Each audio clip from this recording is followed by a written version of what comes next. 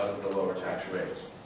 As for the question of how we're able to bring these income tax rates down, it has multiple parts.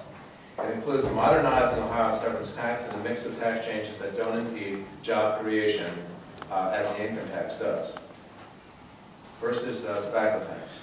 Ohio has not raised tax on cigarettes for more than 8 years. It has not raised the tax on other tobacco products for more than 20 years, since 1992. Our MBR proposal would raise both these taxes to an equalized rate for tobacco products. The increase in year one would produce about $200 million, and the following years more than $300 million that would be used for income tax cuts. On cigarettes, the tax would go up 60 cents over 2 years to $1.85 per pack. The tax rate on other tobacco products would be raised from the current 17% of wholesale cost to a rate of 41% and then 49% of wholesale in the second year.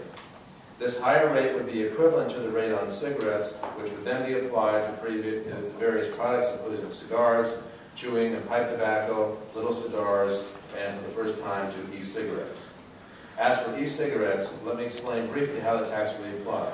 We would only be taxing e-cigarettes preloaded with nicotine or other nicotine cartridges, or e-cigarettes packaged together with nicotine inserts. It is not our intent to tax a standalone e-cigarette device itself, but it's packaged with the capsules that are used to contain nicotine that would be taxed, as other tobacco products are.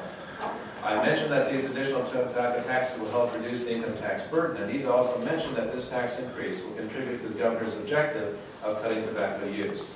Others will be testifying later on the relative impact and importance of raising tobacco taxes as a tool to drive down tobacco consumption, as well as testifying on other tobacco cessation programs. The governor and I are confident that this tobacco tax increases will absolutely help people decide to quit or not start tobacco habit. We believe that this proposed increase will cut tobacco consumption about 10%.